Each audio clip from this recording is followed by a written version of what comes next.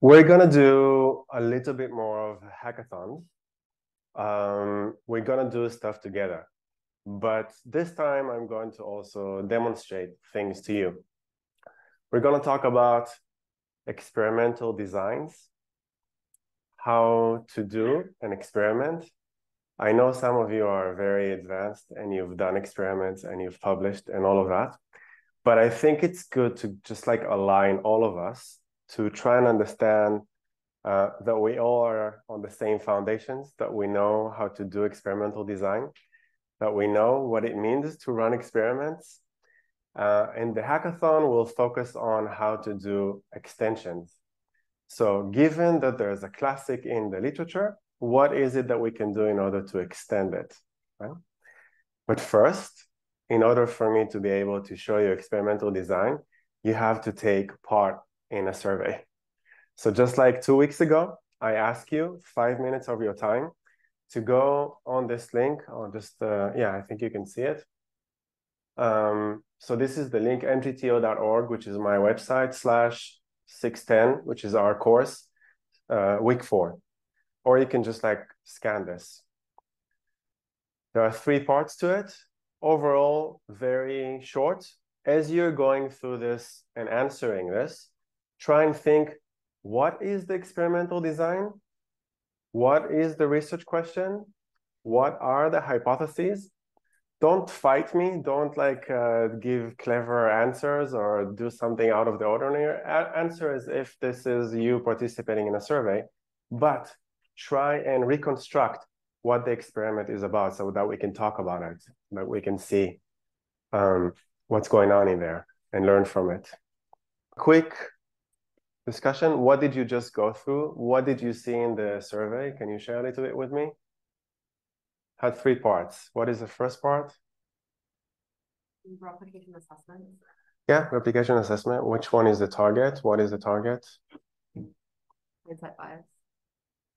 Hindsight bias, yes. Fishoff, 1975. Good. What was the second one? Outcome bias. Thank you. Baron and Hershey, 1988. So I asked you, based on all the cool stuff we did last week, try and assess what do you think about the replicability. And the third part is an experiment. What was the experiment? What is there? There's a scenario describing what? A man. We frequently visit store A, but then there's a day if you like visit store B, the C one that have a change. Right. And then at the end he ran into a robbery and got shot and also stuff. Yeah. Right. So this is a robbery scenario where somebody got hurt going into a store. And there's actually 2 stores, store A and store B. Store A visited frequently, store B not so much. And then he goes to like one of those and then something bad happens, right? Yeah. All right. So looking at what we've done with last week, I don't know if you remember this, PTSD, have a look. This is what we you did. So what we had is assessing study credibility. We had all sorts of different factors. You can see Christy and Lily helped us to clean this up a little bit.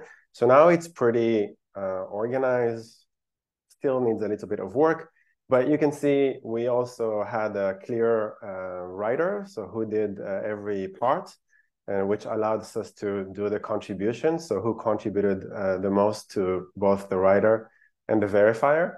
So after each hackathon, I tried to get in like an assessment, like who collaborated the most, who contributed the most. I know it's not that clean, but it helps like give a little bit of an assessment for me. And then later, if somehow one of the hackathons kind of leads to a publication, then we'll try and kind of like group these into the top contributors and the least contributors so that we'll have a little bit of an order there. So I'm just like, contribute if you can. We'll try and keep track of this. In addition, we added another interesting thing over here. Aside from splitting the verifiers, we also had a bunch of rows. So Christy here had a column, added a column to each one of you, and then I'll send this to you. And later I'll ask you to give me your importance from 0 to 10. So you'll see that Christy and Lily already added a little bit. I started, but then I like stopped midway, but they added a little bit. And then finally what we'll have at the end is an importance score that aggregates all of our impressions together in order to try and say here in 60-10, this is what we feel about credibility. So usually in a hackathon, we'll start something in the classroom to get you thinking about something, get you playing with things, getting you talking to your classmates.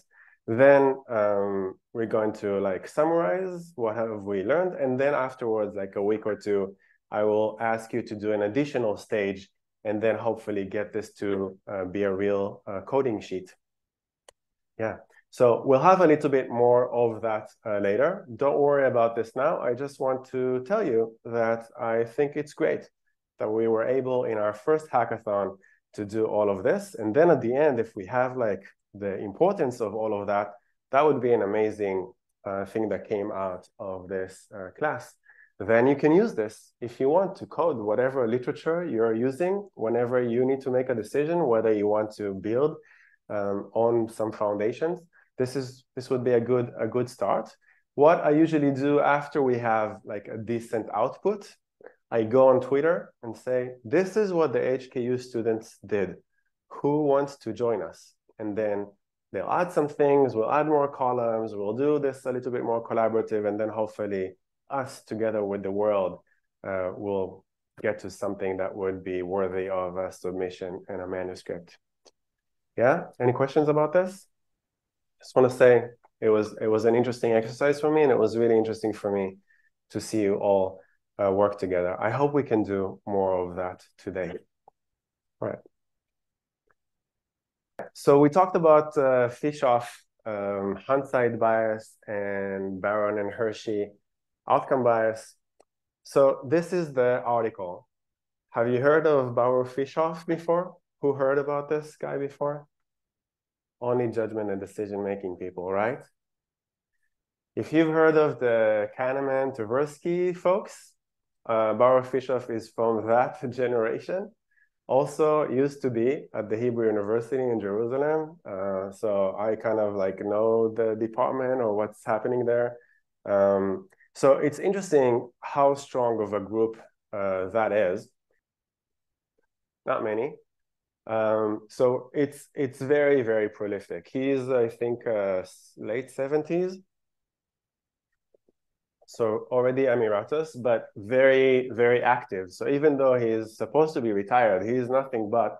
And actually, of all the replications that we ever ran, he's the one who by far responded the fastest. Every time I send a message, I almost immediately get something back. And he has, although this replication was from the 1970s, he has given us materials, and he has guided us, and he has given us again and again feedback on this.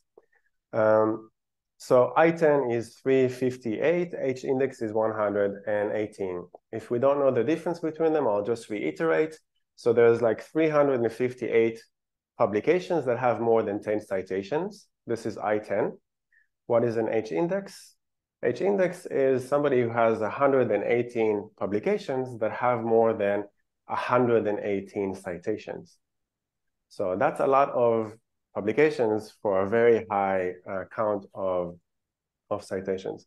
So definitely one of the pillars in judgment and decision-making. He took a slightly different direction from Kahneman and Tversky. He wanted to focus on medical decision-making, on real-life applications. So we'll see Fischoff again and again. We have actually done, I think, 5 replications of his work overall. So what was this article that I asked you to assess whether this will replicate or not? One major difference between historical and non-historical judgment is that the historical judge typically knows how things turned out. And then he had a bunch of, as a result, they overestimate what they would have known without outcome knowledge. So we have 2 different conditions. One where the result is known, and one when the result is not known. And then we compare between these two. And it seems like when the results are known, it seems like people assess this as if they knew this all along. So whatever the outcome is, they would say this is not surprising. When asked to predict what the result would be, people vary in all sorts of ways. But when the result is already known, the people adjust their preconceived assessment of whether something is likely or not. If you look at here, this was, I think, already from a few years ago. If you look at the number of citations of this article, it has 3,000 citations. It's definitely one of like the highest cited, aside from like prospect theory and all the Nobel Prize winning stuff from Kahneman and Tversky. This is like one of the top. So I asked you to try and assess this based on very little information. Do you think this would replicate or not? But there is a twist to that. I'll come back to the twist. Before that, I'll tell you about the second assessment that you were asked to do. The author, the first author, Barron and Hershey, is Barron, Jonathan Barron. Have you heard of this guy? Who heard about this guy? Never? He's currently the editor of a journal called Judgment and Decision Making. He has single-handedly created this society, been the editor since the beginning of time. He's also around 80 years old, I think. He's been trying to retire for a very long time. And the amazing thing about him is that there's lots of amazing things about him. But he has been, I think, the longest running open science advocate that I know, in that on his website, he has always shared both the materials, the data, and the R code. Even before RStudio, and R was just like very difficult to do, he always shares everything. It looks a little bit like old school. It doesn't have all the latest things, but he did the journal by himself, doing all the PDFs for other people by himself, editing by himself, creating all this by himself. And I think somewhere last year he gave up, says I need to retire. And then for reasons that I don't understand, he handed the journal over to Cambridge Press, that is now managing the journal. How prolific is he? Very close to Baruch Fischoff. You can see the H-index and I-10. We've also done about 5 or 6 replications of his work. And what you can see here is also the very highly cited. Baruch Fischoff is from the 1970s, 1975, and has 3,000. This is a little bit more modest, but compared to a lot of other things, especially when it comes to experimental work, this is really outstanding. What he said, which is a little bit different from hindsight bias, is that it also matters whether we see the outcome, whether the outcome was good or bad.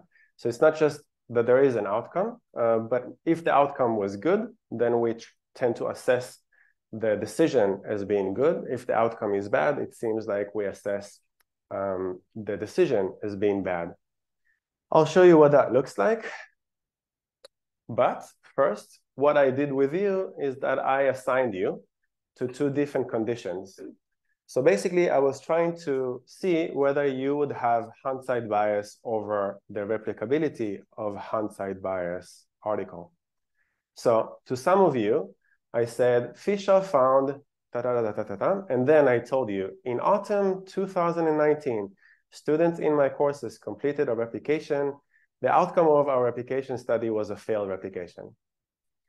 So half of you received an outcome, and the outcome was a failed replication. Here, on the foresight condition, half of you did not see any outcome. And what I wrote was, students in my courses are going to conduct a replication of the classic Fischoff 1975. How likely do you think would it be for us to have a successful replication? And I wanted to see if I split you into 2 conditions in a between subject design, whether you would assess the replicability of Fischoff to be different just by seeing the outcome. So if you see a failed replication, perhaps you would perceive the replication likelihood to be lower. Is this clear, the experimental design? Yeah? Do you have any predictions of whether this would replicate or not? How many of you are familiar with the concept of power? Power, have you heard of it? Power, yeah, someone? What is the power that we have here to be able to detect an effect. How many of us here? 20 something, maybe a few more on Zoom, 25. Is this high power, low power? What can you detect with this kind of thing? How would I know? How do we know if we are able to detect something? Scared to say? Make a mistake? Yeah. In order to do the power analysis, we need to estimate or just adopt the actual effect size.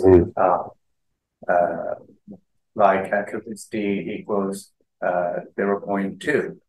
Yeah, just estimated or the observed effect size from the prior research. Right. And another parameter we need is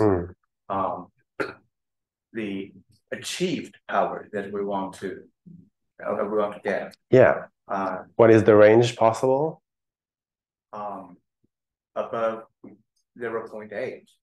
Yeah. Is acceptable power. Okay. Most people nowadays getting better at this, aiming for at least 80%, 0.8 power, right? Where we aim to get as high as possible given resources and what we can run. Where the highest is, of course, what's the highest? Can never really achieve 100%, but like very close to 100%. We want to get as close as possible if we can. But of course, this is a judgment of resources invested. Do we want to invest all these resources? The higher it is, the more likely it is that if there is an effect, in fact, we'll find it, right? This is great. What kind of tools have you ever used to do power analysis? G-Power 3.0 version. Okay, yeah, G-Power. How many of you have used G-Power before? Familiar? Okay, great. So you're familiar with G-Power. Why use G-Power? What's great about G-Power? It's easy to start because actually you need to know three parameters. One is the experimental design. So the data is would be analyzed by using ANOVA or t-test or repeated ANOVA, etc. And different analysis protocol will yield different power. So experimental design and estimated or expected effect size and the power that you want to achieve. Excellent. Yeah, good. So let's say that we want to do this. I have G-Power here, right? And we want to try and assess what's going to happen with Barrow-Fischoff's hindsight bias. What should I do here? So you mentioned we have some estimate of an effect. How would we know what to punch in here? Just use like the t-value or some other statistic that can be transformed into standardized effect size. From where? Where should I take this t-value? From the paper. From the paper, from the target article. Yeah, it seems like easy, but some people are just like, we don't know, maybe this one, maybe a meta-analysis. Okay, so we look at the target article. We want to see what the effect is over there. And then we put it here somewhere, right? Let's say it's not the right answer here, but let's say that the effect was 0.5 Cohen's d. What do I do with the G-Power? Where do I go?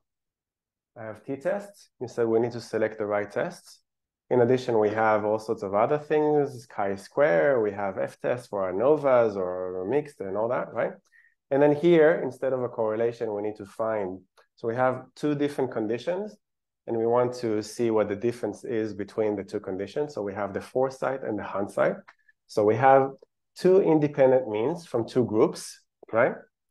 But then there's like a bunch of things here that I'm not exactly sure what they mean, right? So let's look at this. What is tail? So we have one tail and two tail. One tail is if I have a predicted direction. Two tail is if I don't know if it will go this direction or that direction, which one should be higher than the other, right? Since this is a replication, we're going to use one tail because we know which direction it should go, right? And then I told you, let's assume that the effect size is Cohen's d of 0.5. So we just put the 0.5 here. Alpha is, you know, the other part, of power, they always go in like combination. So typically we want to detect an effect using p-values, no hypothesis significance testing, lower than 0.05.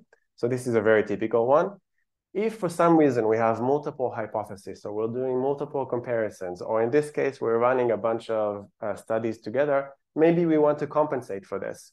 So like the easiest compensation is that, let's say we have 3 studies, we just divide 0.05 by 3, something like that. But in any case, usually we can keep this as 0.05.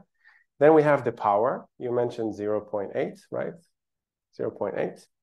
And then, yeah, we can do all sorts of other things. So for example, if we have the means and standard deviations, we can calculate, like let's say Fishoff, he definitely did not report effect size, but we can look at the means and standard deviations and put this here, and then it will give us the Cohen's d. Once we have all of this, we press calculate, and then it gives us all these results over here. And it says, in order to detect a Cohen's d of 0.5, we need 2 conditions, 51 participants in each condition, right? Yeah. So in this classroom, we have a problem. We don't have 51 for each condition, right? So the likelihood of us detecting this effect seems very low. How do we know? This is the side for telling us how big of a sample we should aim for. But here we know what the sample is. I now want to know what kind of effect I can detect in this classroom. How do I do this? What other hidden options are there in G-power? But typically, the complementary to power analysis is a sensitivity analysis, because sometimes after exclusions, or we aimed for a large sample, but what can we do? We had limited time, or many people didn't come. And finally, we have a limited sample, so we do a sensitivity analysis. And we want to know what is the largest effect, the smallest effect that we can detect with a certain sample. So in this case, we have, I don't know, 10 in each condition, aiming for a power of 0.8. The effect needs to be 1.15, right? It's a very large, almost unreasonable effect size. Last week, when we did our assessments, we saw a Cohen's d of 1 point something, and we already said this seems too big.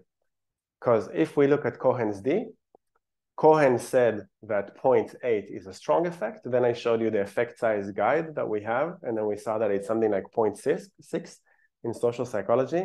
So this is almost double.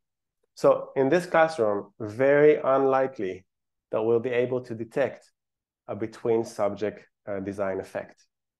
Okay, I just want to clarify this before we go and look at the results. Need to keep expectations low. All right? Okay, so we understand this. Good, so we discussed the power, we discussed the sensitivity, we discussed a little bit of G-power, saw a little bit of a demonstration, and we understood that in this classroom we have low chances of detecting any effects. What was the second one, Barron and Hershey? Again, I randomized you into 2 conditions. One half of you saw a negative outcome. One half of you saw a positive outcome, right? So this is the manipulation that I did. In autumn 2018, this is actually real. We actually did run this.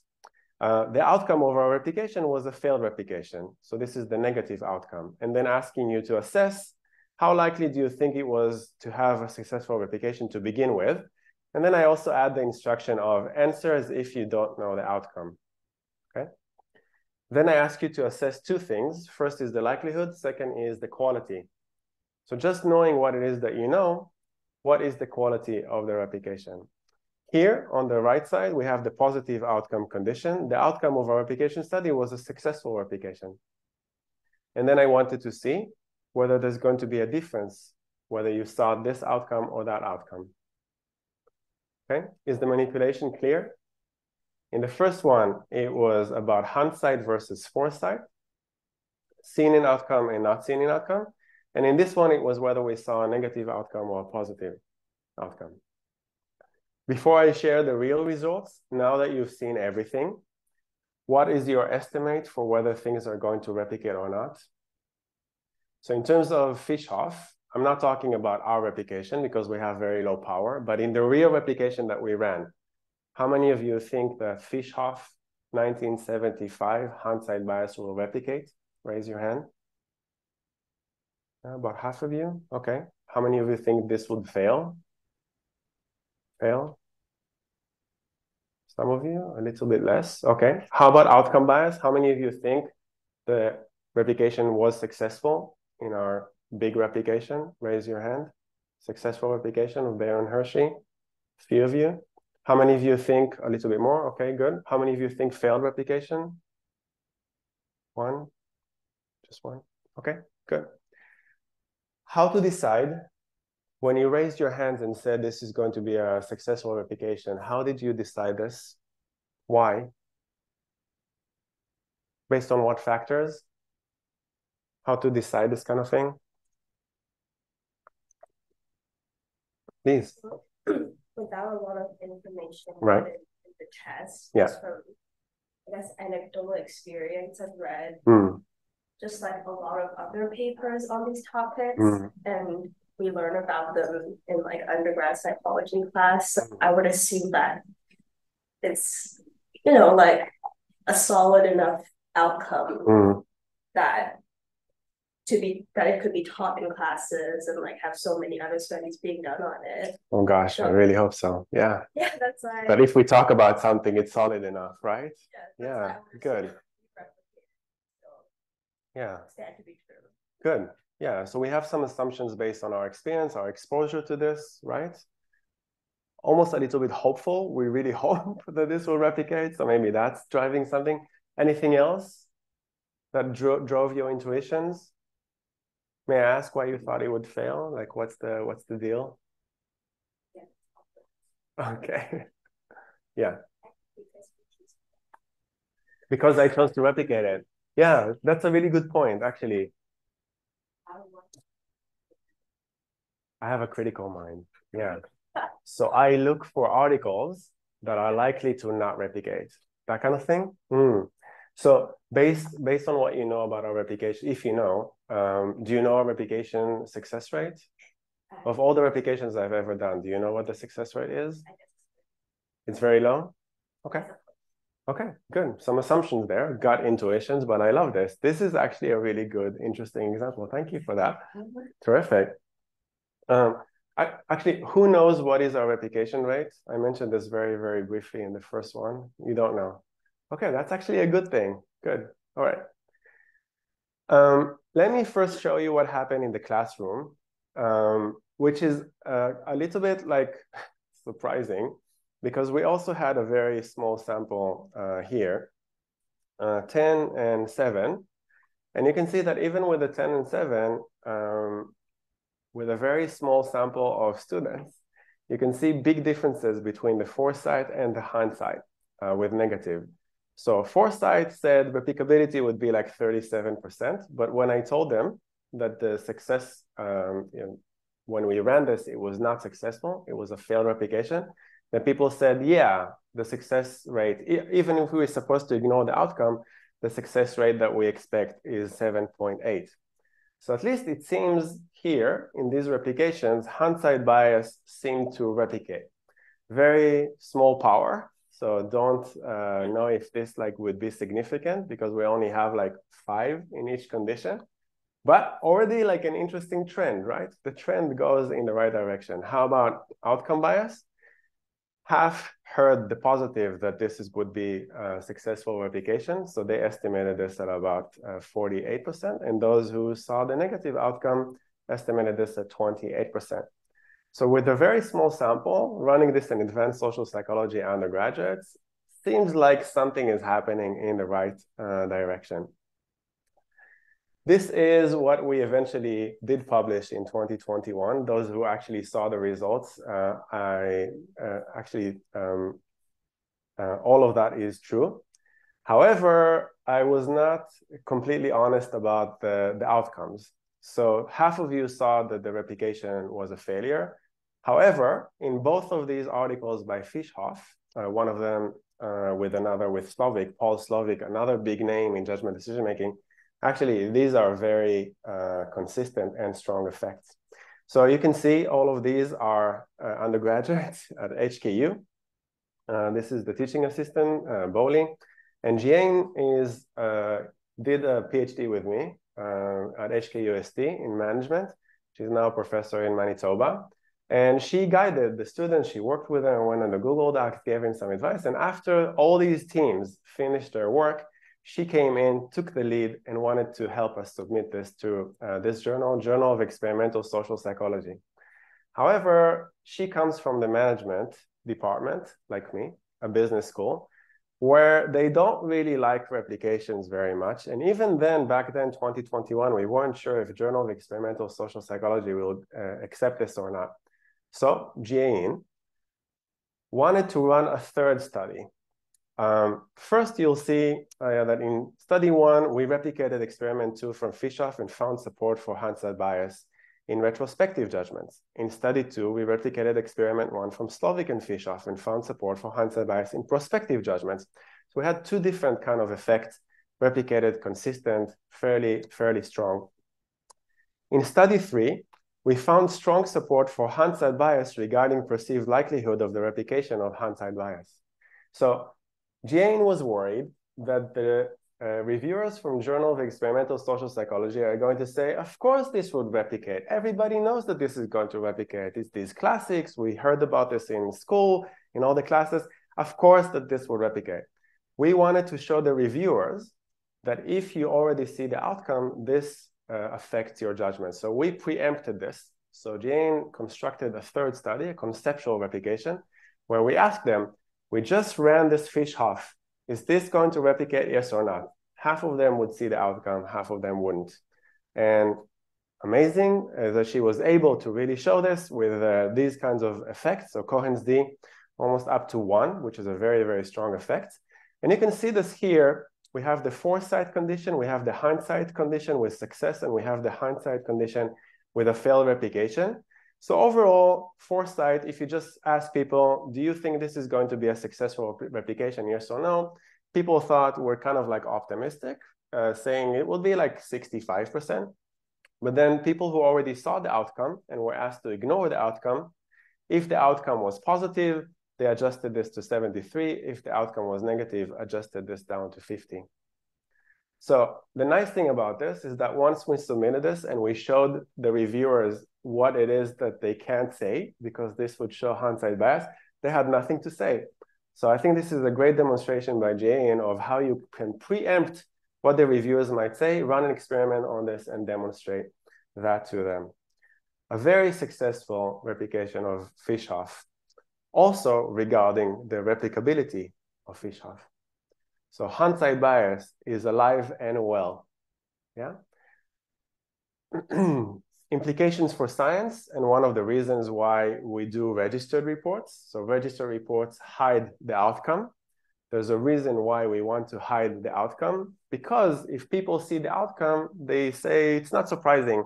Whatever it is that you found in terms of replication, we knew this all along, or people adjust back the assessments of quality.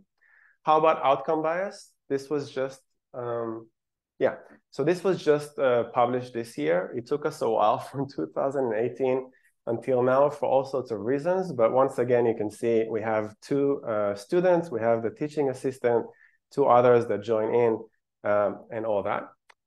What happened in that paper in Barron and Hershey is that you had a patient and you had a physician that needs to make a decision about a patient's health. Should you do this treatment? Should you do that treatment? What we manipulate in these cases is that half of them saw whether it was a success, so whether the patient survived, and half of them saw whether the patient died. And then whether the decision was by the patient or by the doctor. And as you can see here, at least from our sample, when we reran this, you can see Cohen's d of about 0.77 or Cohen's d of 1.1. Very, very strong effects. And what I can see is that when we have success, which is the right ones over here in orange, much higher about the quality of the decision when it's a success compared to when it's a failure. So when people see the outcome and see that the patient has actually died, when you ask them, how good do you think the decision is? People say it's much worse if the patient died. But the decision was actually the same across the two conditions. So what the outcome is actually should not have any say regarding whether the decision was good or not. So hindsight bias, this is the replication. And then what was the extension? We added perceptions of responsibility, whether they're responsible or not for the decision. And then we also added outcome importance and then showed smaller effects, but also, successful across the board for both patient and physician across all the DVs. So Barron and Hershey, successful replication with all sorts of extensions. And of course, for us, I think it's also relevant for science. So we have this obsession with seeing p-value lower than 0.05. So we want to see that the predictions were supported, because if they were not supported, then maybe you're incompetent. Maybe you don't know what you're doing. Maybe the quality is not as good as if you found a p-value lower than 0.05. If you found support for replication, perhaps you're a competent replicator. If you didn't find support for replication, maybe you're incompetent. So just by seeing the outcome, people readjust their evaluations of the quality and of the people who made the decisions. Is this clear? Does this make sense to you? Yeah. So both of these reinforce the need for us to consider registered reports, because registered reports, there are no outcomes whatsoever. So there's nothing to readjust back to say people were incompetent, the quality is not good, or it was surprising. It was not surprising. We knew this all along, right? So this is why it's very, very important. Let's say that we completed a manuscript and we already have the results. What's a good way for us to avoid hindsight bias and outcome bias? What can we do? Let's say you're the editors of a journal and you have a lot of submissions and you want to make sure that the reviewers don't have hindsight bias and outcome bias. What would you do? Hide the results. Terrific. So you just send them the introduction and the methods without the results or the discussion. And then ask them, is this a good plan? Yes or no? And then if they don't know what the results are, they just need to assess the science. So you address the outcome bias, right? It is quite amazing because until now on Twitter, now turned into Blue Sky, we still have discussions of whether this is true or not. So a lot of senior scholars disagree with me on this. They say, no, in order to assess the quality, we must look at outcomes. It's amazing to me to see this kind of debate back and forth with senior scholars regarding why they think this is important. So it's worthwhile to go and check out some other opinions out there. I just want to tell you that I strongly believe that this is a problem, and I try to show this kind of evidence. So the main thing I wanted to take away from that is that we can actually use judgment decision-making or social psychology in order to understand us, scientists, and how science works and why we actually need registered reports. Okay, any questions about this?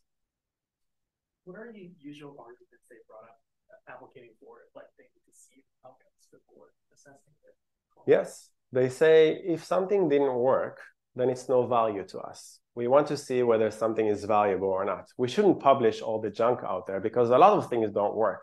Why should we waste paper or PDFs on a website to bother everybody with noise about things that don't work? There's lots of problems with this because if you only see the things that work and there are a very low percentage of a lot of things that don't work, then you have a big problems because you have an overestimation of whether something works or not. Yeah. But these are ongoing debates. I honestly find it very difficult to understand that point of view. especially given we just came out of a pandemic, especially given that we have all this evidence, especially given that we have replication crisis and all sorts of other challenges. But it's the way that it's been the whole time. Even now, when you submit to a manuscript to a journal, they don't hide the outcomes. They send everything to the reviewers. And many times, if you've gone through peer review, many times the reviewers go over the results first, and then they write a paper and then have a lot of things to say about the methods because they know what the outcome is. Yeah. Yeah. All right. Do you want to see the design? So we now understand the experiments. I want to show you how I did this because we're going to do this together on the third part. We'll get to the third part. But first, I want to make sure that we all understand what this looks like on Qualtrics and how we can analyze that. Okay? So I'll go to my Qualtrics.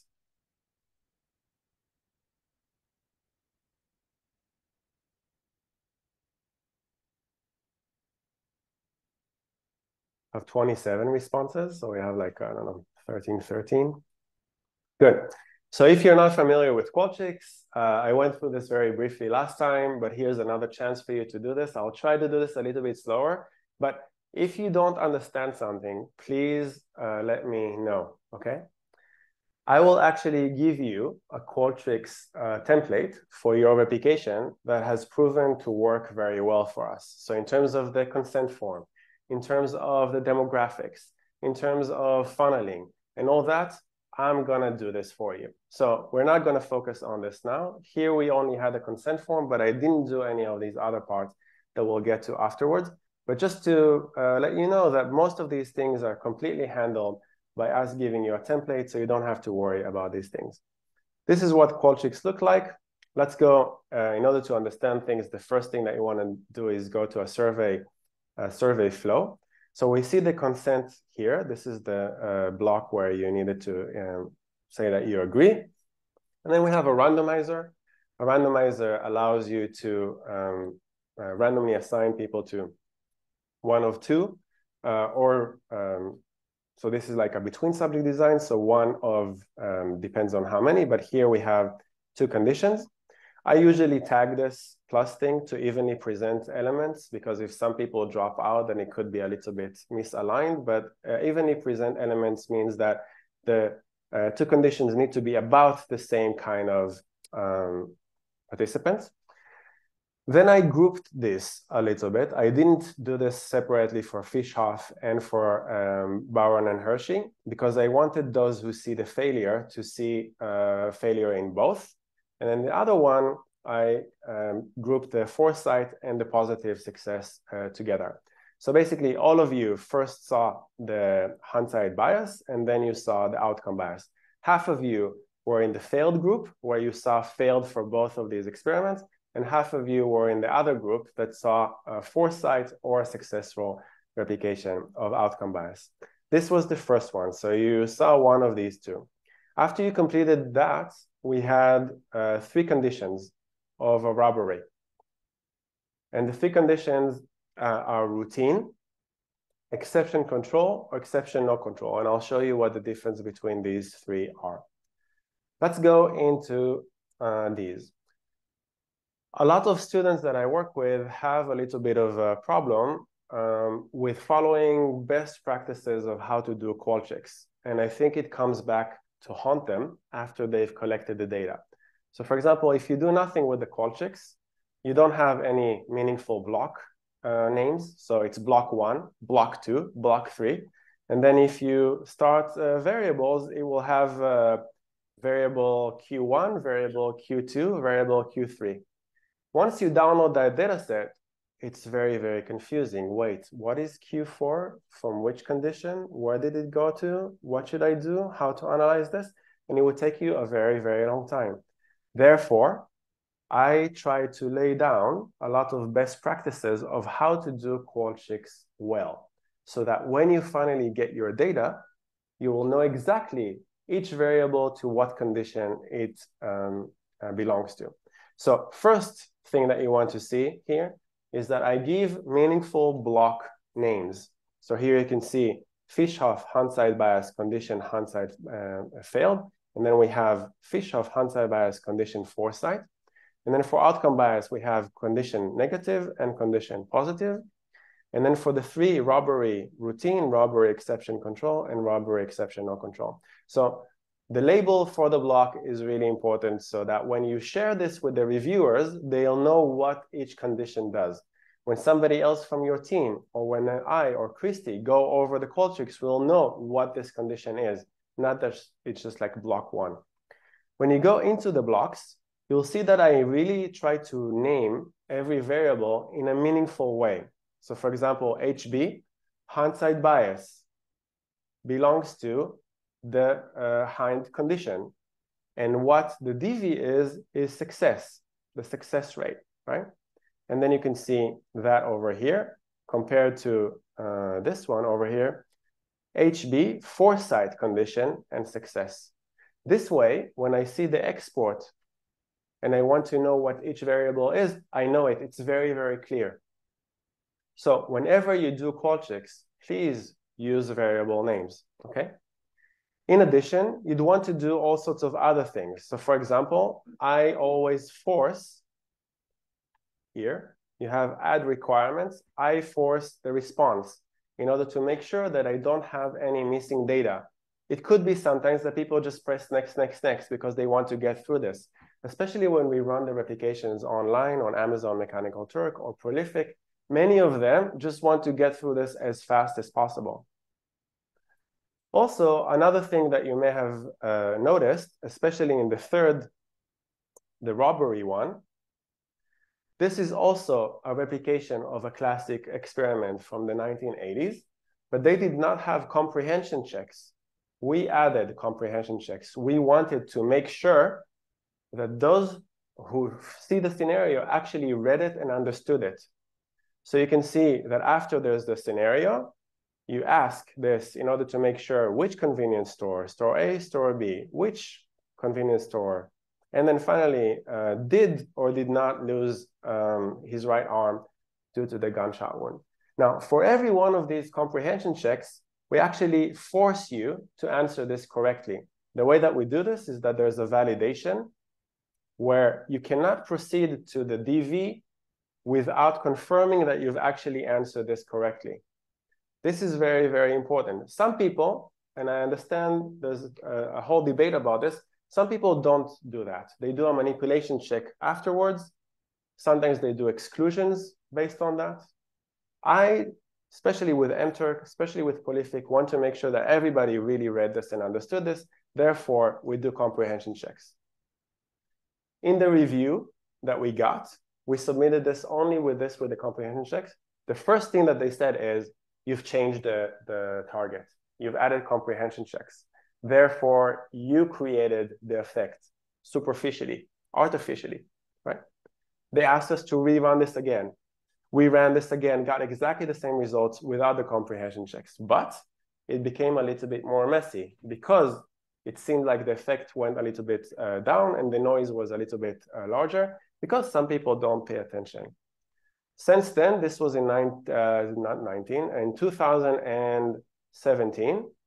Since then, in many of our applications, we do comprehension checks. So you have two examples of no comprehension checks. So basically here, there's a scenario, and then there's a DV. But in the third one that you did, actually, you had to go through comprehension checks in order to get to the DV. Is that clear? Do you understand? Yeah? All right. Another thing that you want to do, aside from forcing the response in order to make sure that you don't have any kind of missing data, is to, let me see where I did this. Yeah. So for example, here, when we do comprehension checks, many times we also randomize the order of the choices. So you can see here that there's display answers in random order. This is just in case, if there's a certain pattern of, if they just select all of them in a certain, so maybe they just select the left one. So we want to make sure that they need to kind of like pay attention to this. And especially, we didn't do this here, but if you randomize all of these, it becomes very difficult for them to get this by random chance. Another thing that you'll notice is that in each one of those, there's a recode values. So if you go here, recode values, for each one of those, there's recode values. The reason why you would want to do that is that Qualtrics messes things up many times. If you delete a choice, you add a choice, it jumps from like 1 to 3 to 7. This way, you know exactly what the result is, 1, 2, so forth. And then you make sure that you know exactly what each one of them stands for. So 0 is 1, 100K is 2, and so forth, okay? So always record values. Now you might ask yourselves, okay, understand there's also this kind of things that I'll probably forget tomorrow, so what do I do? So the good thing about this is that if you go to the resources on my website, we actually have a Qualtrics guide for this, which of course, if you have some other things that you want to contribute, it's collaborative, you become a co-author, like everything else, so forth. So we have a collaborative Qualtrics guide. So over time, every time I needed to correct something in students' work, I just added an additional thing there. So when you submit your own replications, I would ask you to go through this list in order to make sure that your Qualtrics adheres to these guidelines. So you'll see here, there's Qualtrics survey design checklist. So of course, check the spelling and grammar, file name, how to engage with participants, meaningful block names that we talked about, meaningful variables names that we talked about, how to do it, formatting, how to do copy paste into Qualtrics, and so forth and so forth. Yeah. Christy was very nice in transforming this into a very easy Excel Google sheet. So you'll have something to help you just make sure. So when you will submit these things, you will have to confirm that you've done each and every step. I just wanted to show you what are the best practices in a demonstration that we do in class so that everything is clear. I cannot emphasize this enough because I've seen after 120, 150 of these replications and so many projects with students, all this is based on real things that got really messed up with people not following the guidelines. So it's very important that you follow some of this. So I'll share this Qualtrics checklist. I'll embed this in the guide, and then you'll be able to use that. All right, so typically what we do, let's go back to the survey. Yeah. So in order to prepare the pre-registration, what I typically do, like I showed you in the second session, is that I go to tools, I go to generate test responses, and then I just generate a lot of responses, which basically what it does is that it avoids all the checks, all the comprehension checks, and just gives, whenever you have a DV, it gives a random answer. It simulates an answer. And if you do nothing, then it's supposed to be completely random noise. After I did this, I simulated, I can't remember how many, I exported this, and I exported this to this file over here, which I'll share later with you. 610 survey class demo. If we open this with PSPP, you'll see that this is what it looks like. So now that you see the data set, it becomes very clear. I don't know how much you can see there. Can I make this a bit bigger? I'm not really sure. But in order to see my variables, it's very important that they have good names. So now it's very easy for me to find, oh, hindsight bias, hindsight condition, success, DV. Now I can see all of them together. In addition, you'll see also a bunch of things from Qualtrics. So for example, start date, end date, and you'll see like timers for the clicks and also to other things. You'll see the quiz in there. So this is what this looks like. If I want to do something very fast for class, I want to get initial results very fast. What I usually do is that I load these things into Jamovi, which is what I did over here.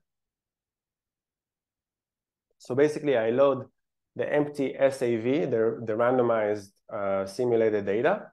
And then I start very quickly to do all the analysis. You can see there's like nothing in the analysis because all of this is random data. Then what I do is within RStudio, I start an R Markdown file. I'll share all of this together with you. So it's this R Markdown. Yeah. So this is what it looks like. And basically, you'll see that after you have the template, which all of you can just like copy paste, you'll see that I load the file, which is very easy to load. I have all the different variables that I define. And then the other things are just like copy paste from Jamovi. So fairly easy and straightforward. If you don't know how to do all these calculations, how to do transformations, how to prepare all sorts of things, that's completely okay because we have a guide for that. Or you can do this with, don't know if you have access in Hong Kong, but with the ChatGPT. Some of you came to me and said, but we only know SPSS. Actually, if you take an SPSS file and tell ChatGPT to transform this to R, it does an amazing job. You don't need to think about this anymore. Do you want to see this? Should I demonstrate this? Okay. So in order to be able to connect to ChatGPT, I need to open a VPN because for some reason this is blocked in Hong Kong. All right, we'll connect to Switzerland. And then, let's see. What's the name of the SPS, right? SPS is yeah. All right. So let's say I have this file here. Yeah. So this is actually a real thing that we did. We long time ago, I did a project in SPSS before I knew anything about R. I did an analysis of the world value survey. World value survey has been collected for 20 years, each year, from a lot of countries around the world. Now, it has a lot of really interesting things from demographics, social class, politics, like whatever you want. You also have something that I used to do a lot of research on called personal values. There's a circumplex of personal values. There's like 10 categories that fall into 4 higher order dimensions. But what you can see here is a lot of SPSS code, right? So basically what you can do is take this, so I'll just tell you what this SPSS code does. It says, please compute security, which is the mean of these variables, variable 5 and variable 14.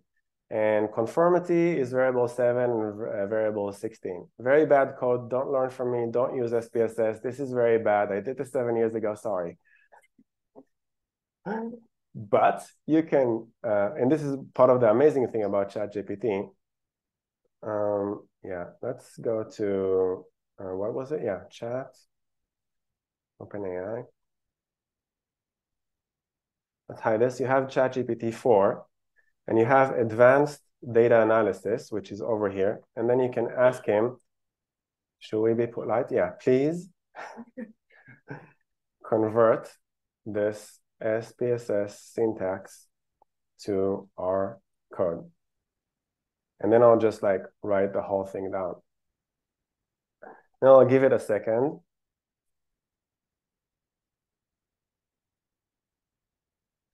And it really tells me like everything that it does. It even adds like comments on top of it. It's just like unbelievable.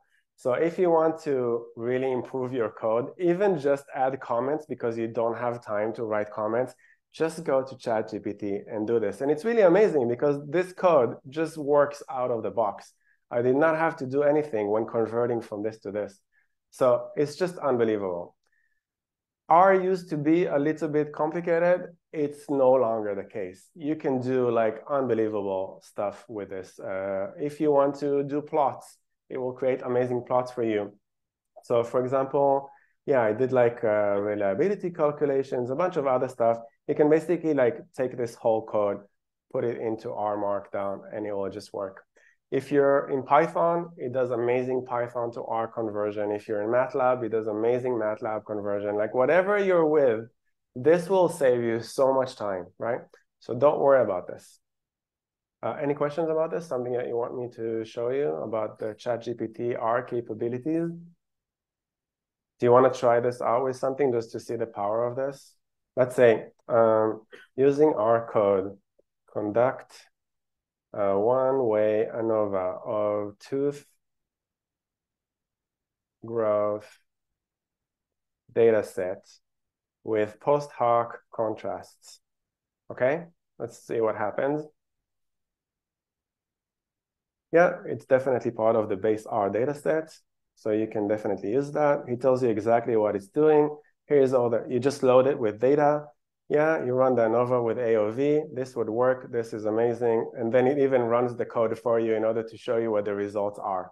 It's that good. Finished working, show work. Yeah, hold on.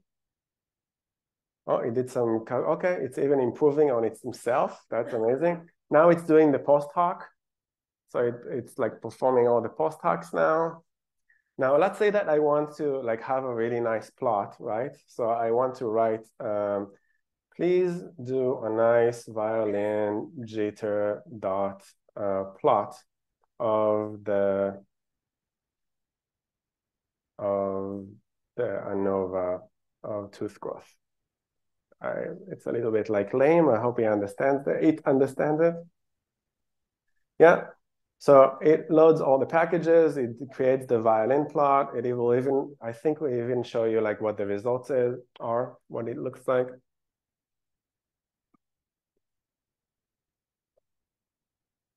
And then you can, actually, do you want to see if this runs? Are you curious? You can copy the code, go here, R script, run this. Oh, I need to load the GD. Okay. Please require library. ggplot. Yes, thank you. Okay. Ta-da! It's unbelievable. Do you want anything else? Do you want a rain cloud? Let's do a rain cloud. Amazing stuff, amazing tool, highly recommend it. What you can do is either use the 3.5 from HKU, or I strongly recommend that you ask your PI or the advisor. It costs something like $20 a month. You can do this per lab. You don't have to bear the costs yourself. This is what I do, and I share this with the rest of my students. Completely worth it. You know, every second that you spend on converting SPSS to R is just a waste of time. $20 a month for this kind of magic is worth it. So what we'll do is that we'll take a 15-minute break. And while you're on break, I'm going to take your data, download this, and then when you come back, I'll have the results for you. And then we'll discuss how to do the rest with the hackathon on extensions, okay? All right, so basically what I did was just to download the Qualtrics file into a file called real data, which Firefox always likes to add this, like duplicate. Anyway, I loaded this, knitted the whole thing together, and then this is what came out. So this is like our results. So we have 27 participants. These are the descriptives for hindsight bias. Actually, yeah, so what you can see here, we have descriptives for all of these 3 experiments, and then we have the analyses. I'm just gonna like jump straight to the end. You can see here, in terms of null hypothesis significance testing, you can see like the effects are not really there. So in hindsight bias, in terms of p-values, it's not really, we don't see much in this nice plot. Foresight and hindsight, you know, very, very small differences that are not detectable by null hypothesis significance testing. However, with outcome bias, you can see that even with our very, very small sample, we were able to detect this, and the p-value is below 0.05. And if you look at actually the means of these two, the positive one, you've adjusted. If you were in the positive condition, you've adjusted the likelihood of replication up, and even if you're in the negative, a little bit lower than that. And if we run this analysis and we put this into like a nice plot, then what we can see here is that the Cohen's d, the hedges G, which is Cohen's d for adjustment for small samples, you can see the differences between these two. The p-value and the effect size is actually quite large. It's close to 1, right? So outcome bias definitely seems to be detectable even with a very small sample like our classroom. We had 2 DVs, one is likelihood and one is quality. In terms of quality, perhaps because we ran the replications, you did not expect any differences in quality, which is good. That's good. Yeah, so these are the 2 that we already discussed, hindsight bias, outcome bias. So what is this third one? First of all, questions about this? Is this clear, like what I just showed you? Yeah. So with 1 DV in outcome bias, we found support despite the very, very small sample, and the effect size was close to 1 in those, right? But I think it's an interesting demonstration because you got to live this as participants, you got to see this, you got to go through the Qualtrics together with me, and now we were able, during the recess, the break, to analyze this together. So I'll make all the code, everything that I've done, don't worry, everything is going to be uploaded to the OSF, so you can learn from this for your own projects. Okay? Yeah. So what's the third one about? Where did this come from? I wanted to share this one with you because this is the first replication that I ever ran in my life. It now seems almost, you know, a long time has passed since then, and I've done so many replications. But in 2017, I actually did not have a clue on what a pre-registration or replication looks like. I didn't even know where to start. What I did, I was a postdoc in Maastricht University, and I've heard all sorts of things about this open science, whether I should do this or not. I decided to put everything that I was doing aside and say, I have to understand what is this thing pre-registration. I have to understand what are these replications. I'm going to start doing this with, I'm gonna give this a try. How to do this? In my second year as a postdoc, they gave me students, master students, to do a thesis with me. And what I did is that I announced I should tell them what is my topic. And I told them the only thing that I will consider doing with you is two things. You must do these 2 things with me: a pre-registered replication and a pre-registered meta-analysis. I did not have any clue what those things mean. And the nice thing is that there's a large pool of people in the faculty, and only 4 students chose me, but they chose me as the first and only priority, which was very surprising to me. I wasn't even really sure why they did that, but I think there was something about this that seemed ambitious to them that they also wanted to understand, even though back at the time we weren't really talking about replications. The first person, I'll talk about the other ones later on. The first person was Lucas Kutcher. So we're talking about a master's student, a 1-year master's. And he came and tried to discuss with me, what should we do our replication on? And I decided to start with the simplest thing ever, just like the scenario of the robbery that you just did. It's a vignette. You manipulate whether somebody had control or didn't have control, whether they went with their routine or they did an exception. So I'll show you what that looks like in a second. I just want to say that in this replication, we decided to do 3 different scenarios. So we're testing the exceptionality bias, that people tend to attribute something different to an exception compared to our routine. And we had 3 different scenarios. 2 we took from Kahneman and Miller, 1986, which is a very, very well-cited review article about norm theory. I don't know if you've heard of norm theory, but I don't know, thousands of citations. It's a review. It's not so experimental, but we took the demonstrations that they had in the review. And then we went to this Miller and McFarland 1986, which had this robbery scenario and the compensation DV that you just had. The thing that was really interesting is that Lucas came to me and he said, I read these articles. I'm very curious about this, but one thing doesn't really make a lot of sense to me, because in these 2 scenarios over here, what they measured was the regret. So if somebody was robbed during a routine, they tend to regret this less than if they took and went to a different store that they usually don't visit. So if there's something exceptional about the behavior and something bad happens, then people tend to regret this more. But it wasn't clear to Lucas why here suddenly they used compensation, because compensation seems to involve a lot more than just regret. Norm theory is about regret, but here instead of regret, they did compensation. So Lucas asked me, why don't they measure regret? And I said, terrific. Let's do both. First, we measure what it is that they did in the target. Then we go to the second page where they can't go back. And then we also measure regret, which is exactly what you did. First, you answered the question about compensation. Then you move to the following page. And then you were asked about regret. Okay? Now, what was interesting about this, so I'll just show you the scenarios. We had 3 different, it's a little bit small, so I'll read this to you. Everything is the same, only in the routine condition. He visited store A, which he frequents. He visits this more regularly.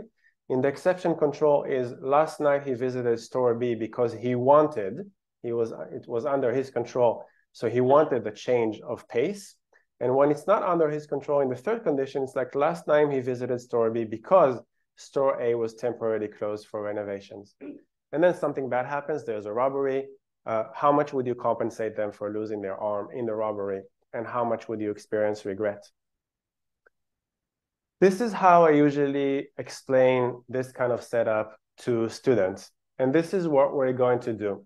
This is the simplest experiment possible. So basically, we have 2 main conditions. We have exception and we have routine. And we have a bunch of DVs. So usually I give this kind of table, experimental condition 1, experimental condition 2, whether this was between or within, what is the title, and then what was manipulated. So what is the change in the scenario? And then the dependent variable, what is the measure name, and what is the specific way to measure this? So for example, here, did I not change this? Sorry, so I thought I changed this. This includes the regret part. So here you see the routine. Last night he visited store A, exceptional. Last night he visited store B because he wanted a change of pace. And then you have the DV, you label this like regret, and then you say what are the different measures for this. Now the question is, what kind of extensions you can do? So Lucas said, I just want to add another DV. I want to add regret, because when I read the theory, it seemed to be about regret, not about compensation. But actually, there are 3 different extensions that you can do. Very, very simple extensions. In order to have a contribution, you don't need to have something completely new, completely novel, completely out of the... It's very risky to come up with very novel and very extreme extensions. You can start from something very simple. So in our extensions guide, which you can follow from this link, you have the choice between 3 different extensions. A very straightforward extension is to say, I don't want to touch the experimental design. I have routine and I have exception. I don't want to touch this, but maybe gender, maybe age, maybe some people like routine more than they like exception. Some people have inclinations for taking action. Some people have inclinations for not taking action. So one thing that you can do is add an individual difference predictor, which is what you see over here before the replication. And then you have another type of extension, which is adding another condition. Could be that there's something that wasn't tested. Many times, a lot of experiments actually don't have a neutral or control condition. And another kind of extension that you can do is to add a dependent variable. So in Lucas' case, there was compensation, and he added the regret to this. And you see, yeah. The bottom line from this replication attempt is that we were able to replicate the ones that measured regret, but we were not able to replicate the ones that measured compensation DV. Typically, if we would try and submit this to a journal, they would say that maybe we did something wrong in the one that did not replicate, because it's very well known, very well cited. We have all kinds of outcome hindsight bias. But what's interesting is that all the extensions that Lucas added actually were successful. So when we measured regret, actually we found an effect. So if we measured something that was more in line with the theory, then we were able to show that effect. So compensation did not work as well as regret. In addition, Lucas added a bunch of other things. So for example, he measured social norms, negative affect, and perceived luck. How lucky is this person? And it seems like the perceived luck between the routine and the exception does vary. So it's very interesting to see that when he had a replication, and all of you have a replication target, Lucas was able, just by reading the articles very closely, to come up with some extensions that would help clarify the effect. So even if compensation doesn't work, what might work instead? And in this case, it is regret. And regret is better aligned with Kahneman and Miller, the other things that did replicate. So what does it look like with our design table? Yeah, here was the compensation. Okay, so I forgot to. Okay, so here we have the routine versus exceptional. We have the compensation over here. And typically I give students, undergraduates, when I give this kind of exercise is, please add your extension. You can decide. You can add individual differences, or you can add an experimental condition, or you can add a dependent variable. Okay? What does it look like with what Lucas just did? So you can see measuring something like action state orientation scale, something that's well validated in the literature that comes before. And then he added exception, but no control. The store was just closed. And then he added regrets on top of that at the end. Okay? So in this case, with Lucas doing one of three, you don't have to do all three. You can choose whatever you want, whatever type. But he added all three, and then we were able to find some very interesting insights to that. So what we're going to do today is that I'm going to give you this design, exceptionality effect, and I'm going to ask you to sit with your team and come up with the best extension that you can. What is missing? Or what's interesting for you? Or where do you want to take this? I know this is not developmental, this is not educational, this is not clinical, it's not your domain, I understand this. But think of this as just another classic that you've learned about, that is in the books, and something that you would want to explore more. What is interesting here? What can you see that hasn't been tested? And try and come up with another condition or another DV. I would much rather that you do another condition or another DV than another individual differences, because individual differences always have something. There's always demographics and there's always action orientation. You can add a bunch of that, but there's a reason not to do that. It really complicates the design. You need to do ANCOVA, you lose some power, you do all sorts of things. Try not to do the first type. Try to focus on either adding a condition or adding a different DV that's not compensation or not regret.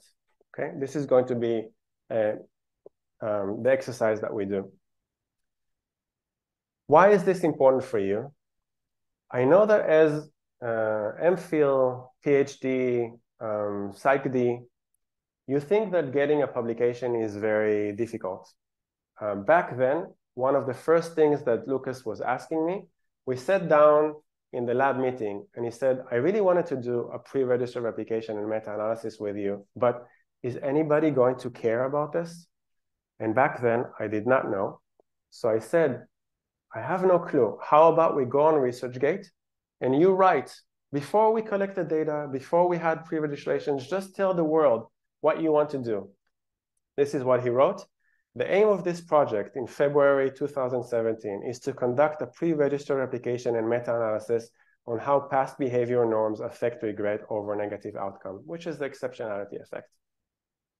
A month later, so you can see this here, March 27 in 2017, Sander Kuhl, who has been the editor of Cognition and Emotion for the past 6 years, wrote this on Lucas, a master's student, wrote this on his ResearchGate saying, Dear Lucas and Gilad, at Cognition and Emotion, where I am an incoming editor, we are seeking to publish more pre-registered research. Please consider Cognition and Emotion as an outlet for this project. But what was interesting is that after Lucas finished his project, we submitted this to Cognition and Emotion, and it finally got published. This is the first replication that we ever did. We had two different rounds. The main feedback that we got was about the comprehension checks. You added comprehension checks, you should take them out, rerun this, we did this, we got exactly the same results, and then finally this was enough. So we have two successful replications of what Lucas found. No support for compensation, but there is support for regret.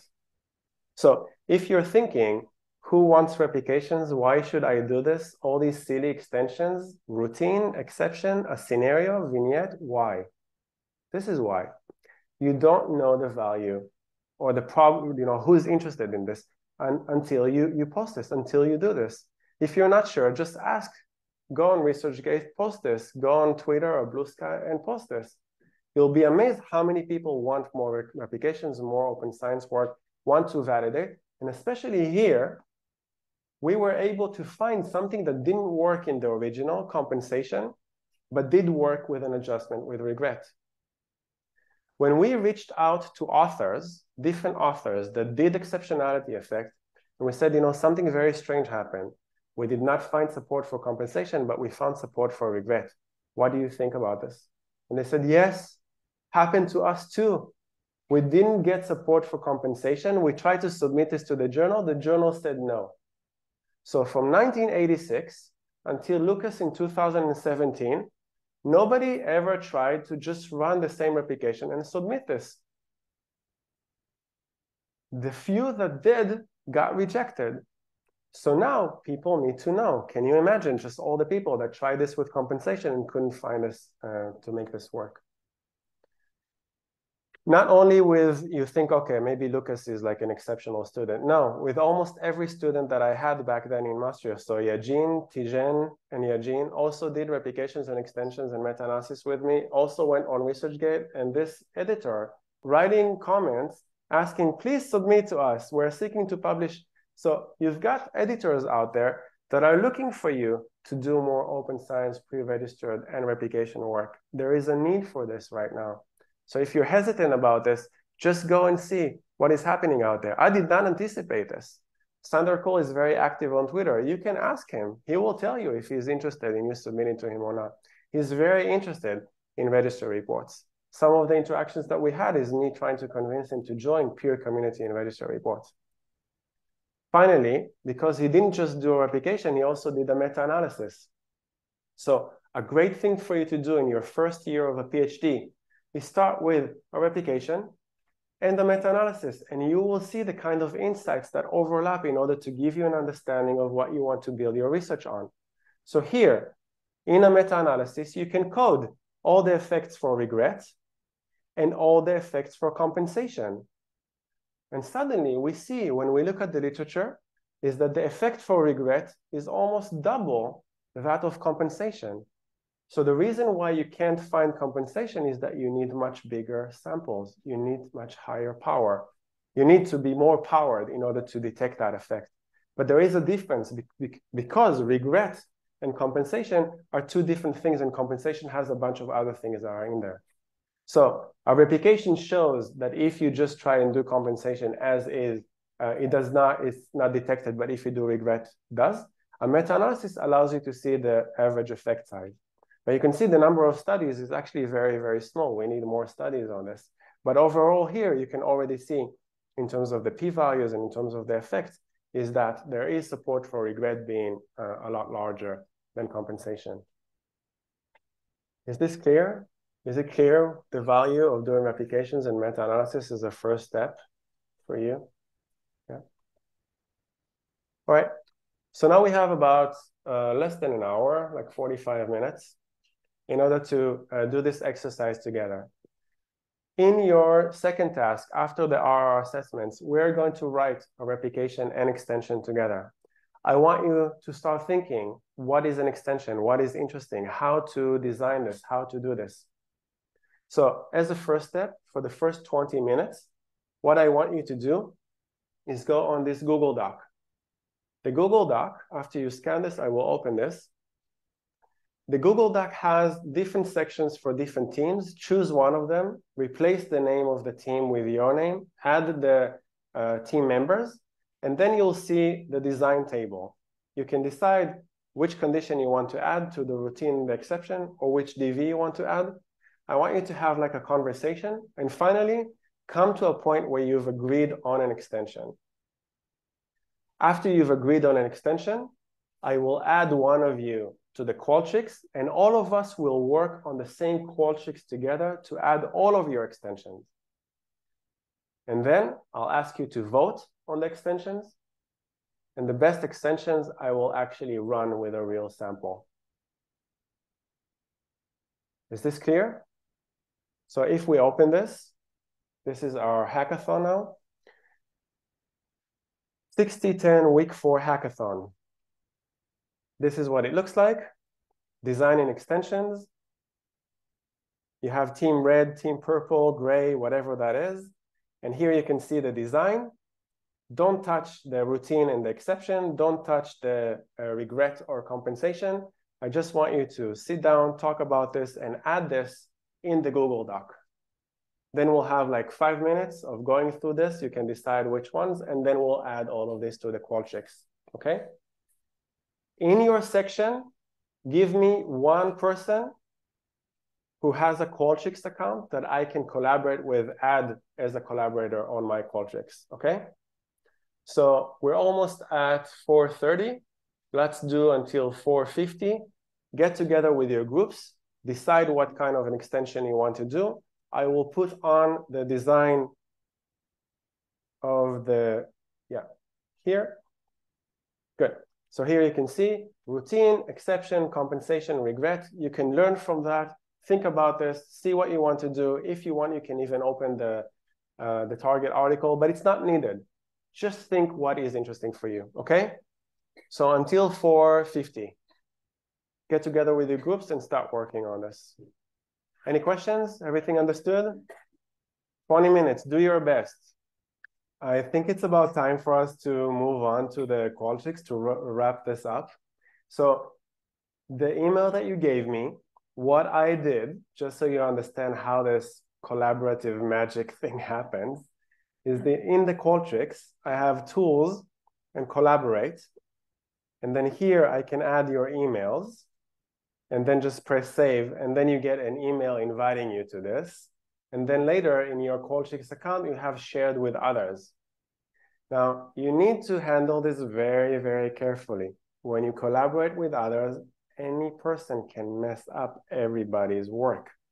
So typically, I would strongly recommend that you have one person in the team that does this. But here we have a number of teams. So I'm curious to see how that would work. What I want you to do now is all of you go and work with the one person on his laptop to see how to do this. Now you have either another condition or another DV, right? I suggest you first start from another condition because that's the easiest one to do in a collaborative Qualtrics. What typically you need to do is go here. Which one do you want to base your design on? So you go here, you do copy, and then add here the new condition name or label. You create this, you copy that. There's a new condition that has everything that the other one has. You would want to write the variable names and all that. And then here, you will go and you will change to your manipulation. If there's another DV, do the DV only in your added condition. Don't try and mess up with everybody else's, okay? In your condition, just write team X, okay? Just so we know which team this belongs to, all right? Is the collaboration on the Qualtrics clear? Try as fast as possible to transfer from what it is that you did in the collaborative document to the collaborative Qualtrics. Now, let's see what is it that you did. So we have team red over here that added, I can't really see from the design, what is it here? Okay, attribution of change of routine, external versus internal. All right. In terms of the dependent variable, also emotion, anger and guilt, so not just regret. Interesting. Purple, we have an experimental condition about the safety of routine and exception location. Okay. And then in terms of the DV, yeah, regret we already know. What else? Responsibility. Okay. Team Gray has, let's see what's going on over here. Monetary incentive. Okay, because it had a 50% off voucher. Okay, so there's a reason for why you deviated rather than change of pace. You wanted to save money, right? And then third-party sympathy. Okay, that's interesting. Green had something to do with having requests from another. Somebody asked you to deviate. So there's a reason for the exception. Interesting. And accountability. Good. Brown has prior information. What does that actually mean? Informed crime rate. Ah, okay. Whether it's more expected that if you deviate, you'll be faced with higher crime rate. All right. DV here, ratings of the shop. Okay. Yeah, interesting, interesting. Just always to make sure that the DV is something that can be measured across all the three conditions. Last one, orange. We have a rewarding event. Went to store because there was a big sale. So a little bit related to the 50% off, but like a slightly different twist to it, right? So very interesting. DV is still working on it. All right, great. I think we have like really interesting extensions. Well done on this. Now let's try and within 10, 15 minutes, transfer everything to the Qualtrics, and then we can summarize the hackathon. In terms of the dependent variables, you don't touch the compensation, you don't touch the regrets, you add the page break, and then you add this in the following page, okay? Don't touch regret and compensation. This is an extension. It's amazing what can happen if we have a clear goal, if we have the tools, if we know what we need to aim for, right? If we have guides, something as simple as this, highly cited, thousands of citations, there is something that's already out there. You can build on that and very quickly add extensions.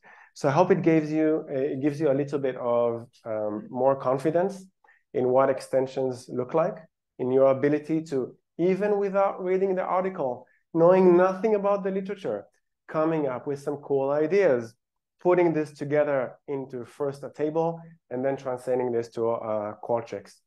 So just like last time, I took your Google Sheet and then I added a bunch of stuff, worked with Christy to make this a little bit more higher quality. We'll do the same thing with the Qualtrics over here. Another thing that I wanted to add, I don't know, I'm going to check this, but I do want to highlight this. Team Gray went over what it is that I already had in one of the conditions and noticed that there was likely a mistake. I don't know what caused this mistake. It could be, very possible, but it also appears in our original replication. It would be a little bit odd because we found the effect over there, so we would need to verify this. But if this is true, it does not change the conclusions of the results, but it is a mistake. So definitely a compensation if I find this.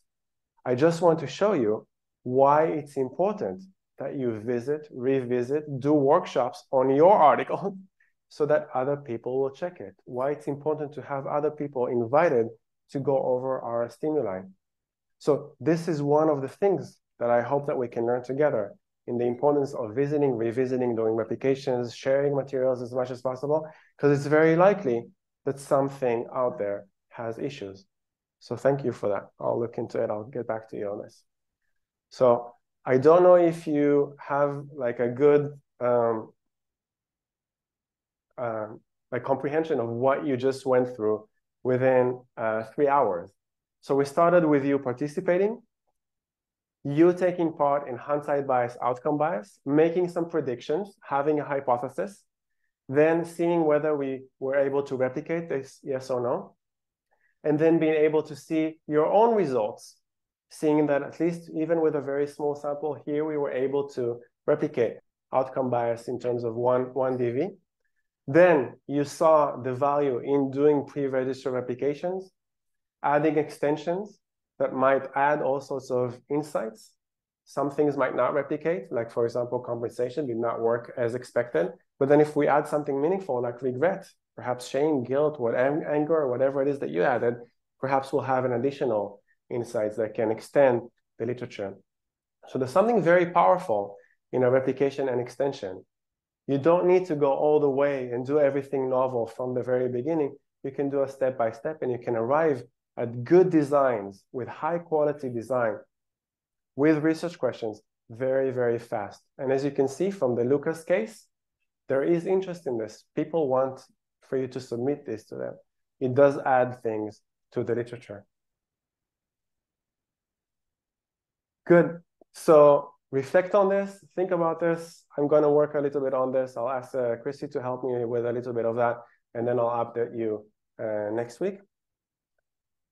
For the main hackathon that we'll do, where we will conduct a pre-registered replication and extension, I will ask you later in the week to do the reading before the session, so that when you come, you'll know what it is that we're doing a replication of, okay? So expect a Slack notice from us in order to tell you what it is that you need to read for the main hackathon. Any questions? Everything clear? All good? Something you want to ask? No? Good. Thank you for participating in the second hackathon. I'll see you next week.